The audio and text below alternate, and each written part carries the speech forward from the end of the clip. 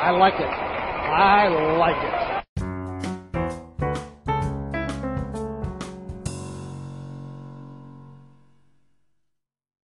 It's time again for another episode of Bill Monty's Guide to Getting Older. I'm your announcer, Basil Pellinor. And now, without further ado, much ado about nothing if you ask me, here's the host of the show, the ever-expanding Bill Monty.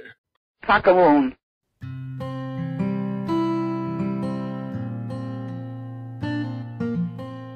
Thank you, Basil. Hello, everyone, and welcome to Bill Monty's Guide to Getting Older. And as Basil announced, I am your host, Bill Monty. My friends, I have an announcement to make. I don't think it will take anyone by surprise. It's hot. I mean, it's really hot out there. Look, I mentioned before, I'm in South Florida, and it is rare. You cannot get into your car nowadays without the temperature inside being somewhere around 115 degrees. I mean, it's really, I've lived here a long time. Most of my life since I was a child has been in South Florida. I remember hot summers. People always said that. But nothing like this. Not even last summer was like this. This is something just new and unfathomable. It is tough to walk outside in mid-afternoon right now for any extended period of time. I don't care, young or old. It's rough out there. And it's rougher for seniors. It's rough on our electric bills. I can tell you that. In South Florida, the electric bills are just shooting through the roof. I'm seeing posts on different apps and websites of people receiving bills of anywhere from $350 to $700 for 1 month of electricity. That on top of rental prices that are going through the roof or HOA fees going through the roof. So it is getting rough out there to just try and get by and to live. And more important than ever, especially for seniors, to stay inside the house. And if you don't have air conditioning or a way to keep cool, your house can become a literal death trap. But there is hope out there, which is why this episode is titled, Sir, There's Not Enough Power. So what do you do when Scotty makes that ominous announcement? Well, there is hope, and it comes in the form, let me find my paperwork here. It comes in the form of a program called EHEAP. That's EHEAP as in Paul. The Emergency Home Energy Assistance Program for the Elderly is a 100% federally funded program which helps eligible seniors pay energy bills in an emergency. So right now, the program, previously, the program only worked in 2 parts of the year, spring, summer, fall, and winter. And I think it was $300 or $400 per season, or seasons, because it's 2 seasons, could be used. But right now, there's $5,000 for a year that can be used by seniors to pay for or help pay for their energy costs. So this is really important information. If you are a senior who is 60 years of age or older, or you know of a senior that falls within that category there, and they cannot pay their energy bill, their electric bill, there is a program that will pay it for them. Now, it's not just a matter of asking for help. These are government-funded programs, so of course nothing is just as easy as going, okay, could you help me, please? So let's talk first about what's included in the program. So it pays energy bills if you have received a late fee or a disconnect notice. So if you got that fee you didn't pay last month, you owe us $200, or you've got that you haven't paid your bill, we're going to disconnect your power. You can contact the local agency wherever you are. I would start at the state level on a website, seeing, or you could even do the county where you live, who handles EHEAP applications in the county. And this is immediate assistance. This isn't like you apply and 3 or 4 weeks later you might hear something. This is your late fee. If your power is about to be cut off, it will be turned back on within an hour. It works that fast. So it pays for energy. You can purchase blankets. I don't think we need blankets right now, but portable fans, window air conditioners. If your air conditioning unit is not working, EHEAP will pay for a new unit up to the $5,000 limit. So that's going to take all your money for the year for the most part. And you're going to have to go through the whole process of getting people to come out and give you quotes and things like that. But, there is help out there. It's not completely hopeless. Deposits to connect or restore energy can be paid. Late fees can be paid. It only pays for power cost. So if you're enrolled in some programs that charge you a couple of bucks, $10 or $20 a month for this program or that program, it won't pay that. So if you're still over that, you still have to come up with that money. But it will come up with everything else. So how do you qualify? Applicants must be 60 years of age or older and reside in the home where the late bill is coming to be. The energy bill does not need to be in the senior's name, but the senior will need to provide proof of residence, such as a driver's license or other identification. Now, this one's very important.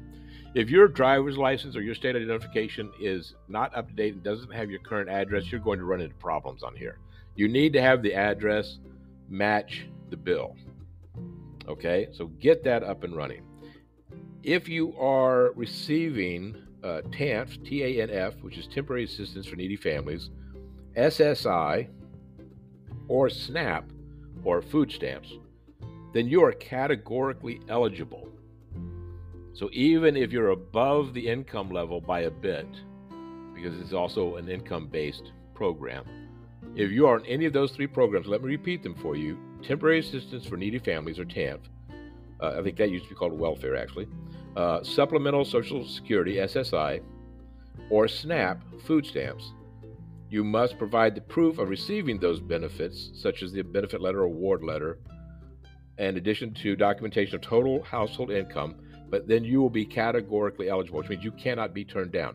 Now, also understand this: everybody who lives in the house needs to provide proof of residence, proof of employment. If they're not employed, they have to provide a letter of attestation saying, I don't receive any income, but I live here. If you are 50% or below of the state median income, then you need to explain how you are paying for things. This is if you're not receiving SNAP or something like that. How are you paying for bills such as food or rent or things like that? That's for people who are really experiencing financial hardships. Again, the home energy crisis must be disconnected, delinquent, or past due. And beyond that, you receive assistance. Really important, especially right now, because, come on, folks, I don't care where you are in the country, it is hot right now. But the South, the Southwest, look what just happened in Maui this past week with the fires. All of this is because of changes that are happening to our planet. And they're not going to get better, unfortunately, because we're not doing anything to help make things better. So we're kind of just sitting back watching everything burn and go, yeah, okay, what are we going to do? Which is a little terrifying. But there is help right here. So what are you going to do? Here's your homework. If you know someone who could use this assistance, if you could use this assistance, look into EHEAP. Go to your county website, go to your state website, see where this funding exists around you, and then apply. And so I know sometimes it feels like there's no help, but friends, there is help out there. And I'm so happy to pass that information on. And I hope it helps you or it helps someone that you know, because I don't think a lot of people know about these type of funds. While you're on the website, you might look and see what other programs are set up to help low-income seniors and who might be needing assistance right now. All right, so that takes care of EHEAP. I wanted to get that out because I read an article yesterday, actually, that said there were some, I don't know if they were scientists, people that went out in Miami and took a thermometer, kind of like, the kind that you hold in front of your forehead, tells you what your temperature is. So this one is more geared towards non-living temperatures. And they took it to various places to see what the temperatures were. And they took it to, if you've seen these playgrounds for kids that have rubber, like the rubber ground, it's not grass or cement or anything like that, 177 degrees during the day. Can you imagine a barefoot child stepping onto that? What that would be like? They took it to the beach in Miami, and it was 135 degrees. Your skin will blister at 110. So the sand, which is the beach, which is the lifeline of tourism for South Florida, is too hot right now for tourists to even go onto safely. I think another one was like 150 degrees, a dashboard in a car. It was just amazing numbers. Nothing ever came in below 112 degrees. And they went and did the temperature on about 10 to 12 different things. So take care of yourselves. Make sure you're hydrating and you're staying inside when you can. If you have to be outside, try and shelter as much as you can. Just take care of yourself. And we'll get through this, and hopefully the cooler weather will start coming in soon, right? If there's any left to come in. We are going to take a real quick break. We will see you on the flip side.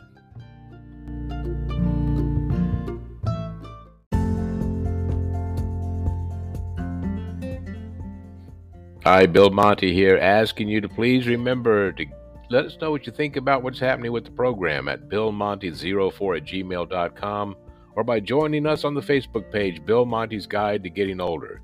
It's a behind-the-scenes peek at what's going on, and I'd like you to share your thoughts about what's happening. What would you like to see or hear more of or less of in our programs? We'll see if we can accommodate. We'd appreciate you listening, and we will see you on the flip side. Absolutely correct, sir.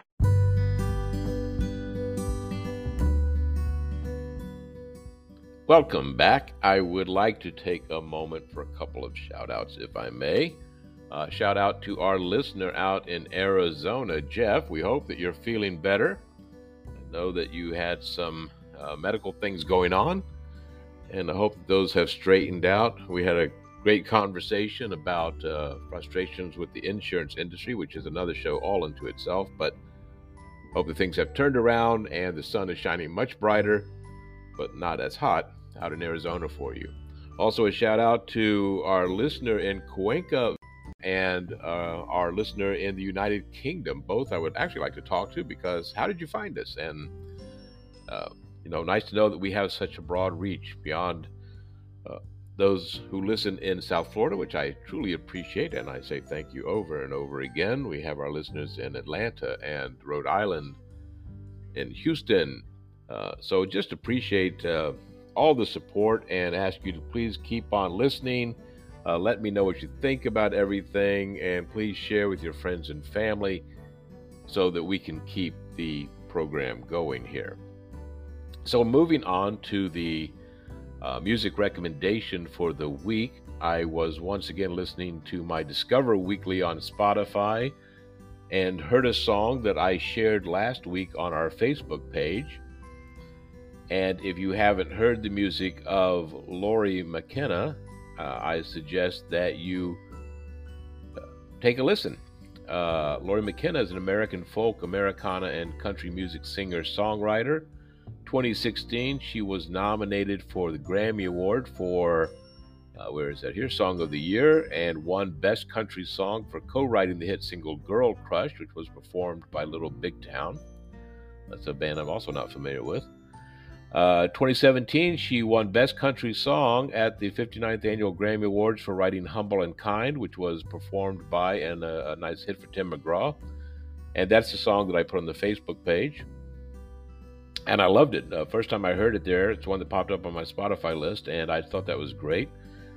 McKenna has also, along with Lady Gaga, Natalie Hemby, and Hillary Lindsey, wrote the second single off the soundtrack of the film A Star is Born, called Always Remember Us This Way. So she's got quite some accomplishments going on here. She's got a lovely voice, and I just love the way her music just flows, and I just like the whole presentation of it. Really nice. The album that Humble and Kind was on was an album called The Bird and the Rifle. This was nominated for Best Americana Album at the Grammy Awards, and the single Wreck You was nominated for Best American Roots Song and Best American Roots Performance. She has co-written a song with Taylor Swift that Swift put on her re-recorded album Red. The song is called I Bet You Think About Me, and it featured Chris Stapleton, but Swifter McKenna wrote that song. But I want to talk real quick about The Bird and the Rifle. Of the title track, Lori McKenna has stated that people think it's a sad song, or they ask why she has a gun thing going on. But I like the reasoning behind the whole thing. And this is, when you find the reason why songwriters write songs, we always think there's some deep thing going on. Well, why did they say this? Or what was their thinking about this? And all that. But the title of the record came from Haley's 21st birthday, which was a 6th season episode of Modern Family, where two of the characters briefly debated getting matching bird and rifle tattoos. Lori McKenna noted, "You never know where song ideas are going to come from," mentioned that she was ironing with the television on in the background when the idea originated. So I recommend to you The Bird and the Rifle by Lori McKenna. And songs on there that I really enjoyed were Humble and Kind, Old Men, Young Women, and We Were Cool. So please give that a listen. If you visit our Facebook page right after you listen to this, you can actually find Humble and Kind on there, or once again, go to the streaming services that you like and just pull up The Bird and the Rifle by Lori McKenna. I can also tell you there's a second album called The Balladeer, which was a more recent album that I've listened to and also really enjoyed. We don't have a book recommendation this week. I wanted to kind of steer the last episode. The book recommendation was tied to a show called Good Omens 2 on Prime, a streaming service. And I thought it'd be great to start having the conversations about what people are watching, especially now with the strike, the writer's strike and the actors' strike going on. What are you finding? What are you tuning into? Are you turning back more to shows from years ago? I can tell you that my wife and I actually got hooked several months back on a show called The Good Wife, which I know was on the air quite a while ago. And we've just become fascinated with it. And there was a sequel series called The Good Fight that we haven't even started yet because we're trying to finish The Good Wife. So I want to turn you on to a show that's on Peacock, streaming service Peacock, which is for NBC. And it stars Natasha Lyonne. It's called Poker Face. It's a really great show. About 8 episodes, I think, in the first season, maybe 9. And it's about a woman who can tell when someone is lying or not. And so she starts solving crimes. Now, she's not a cop. She's actually someone who's on the run from a gangster or mobster who's after her. And she just keeps getting involved, kind of the same way that The Fugitive did on the show, as it visited different towns. And the show is, what I love about it is when it was created, they wanted to have it feel like the shows from the 70s. So if you remember, there used to be the shows on Sunday night that, it was McCloud and Columbo and McMillan and Wife. And when you're watching Poker Face, as the credits start to roll and the whole format of the show, it looks like an episode of Columbo. They even use the same font for the letters of the names and the title of the show. Natasha Lyonne is really just wonderful in it, with that raspy voice and the look on her face, her power to read people's minds, to tell when they're lying. Whenever they lie, she blurts out, I don't know if she has to or just something that she does, but she blurts out, I'll say BS, but she says the full word. And that's how she's able to start tracking down who the killer is. Now, we know from the beginning who the killer is, because just like Columbo, they show you the crime before she ever enters into the show. So I can't recommend it enough. Tune in to Poker Face on Peacock. It's been renewed for a second season. If things ever get back to normal and they make a second season, I think that you will really, really enjoy that. And, let me know. Let me know what you think. I want to leave you with a question, hoping to get some feedback on this. I saw 2 movies recently that got a lot of build-up over the past year, both nominated and won Academy Awards. And I have to say, while there was great things about both of them, they weren't the cinematic experience I'm looking for these days. So the movies were the one that won Best Picture, Everything Everywhere All at Once, if I have that right, um, which admittedly is an offbeat kind of film.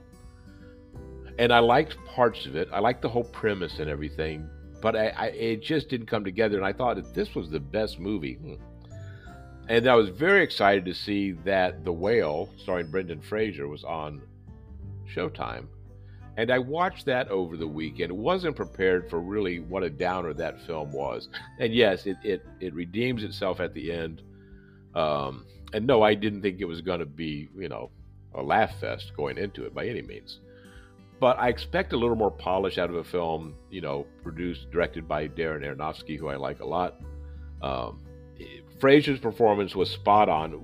The performances all across the board in the film are just amazing and wonderful. So nothing there. But what are you watching? What have you seen in the last year? I'm not asking you to go back in time, to pull out things from the 90s or the early 2000s or something. Specifically the last year.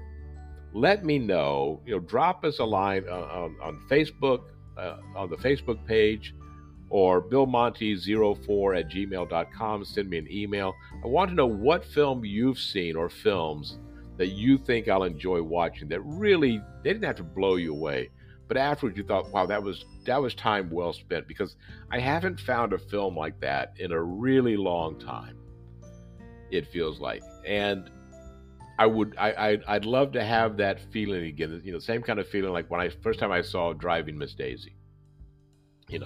That was just a wonderful film from start to finish. Wonderful film. And it doesn't have to be that type or that kind of a character piece or something like that. But just let me know what you've seen, what's really blown you away. If it's an action film, I'd love to know about that. If it's a musical, I don't know if there's any musicals out there. Let me know about that. But something to pass the time when I get a chance to watch films. Okay, so that's your assignment. That's your homework. Please let me know about that. And we are coming to the end of this episode. Episode 7. Wow, how did we get to 7 so fast? Sir, there's not enough power. I hope that you learned something that can help you out, especially if you're a senior and you need some help with your electric bills. And just remember, EHEAP is the way to go. Check out Lori McKenna and her wonderful music. Check out Poker Face starring Natasha Lyonne. And I leave you with this thought. Nobody grows old merely by living a number of years. We grow old by deserting our ideals. Years may wrinkle the skin, but to give up enthusiasm wrinkles the soul. Stay enthusiastic. And remember always, my friends, be kind. Go out and do a good deed. Take care of yourselves. I can't wait until we speak to you again and we see you on the flip side.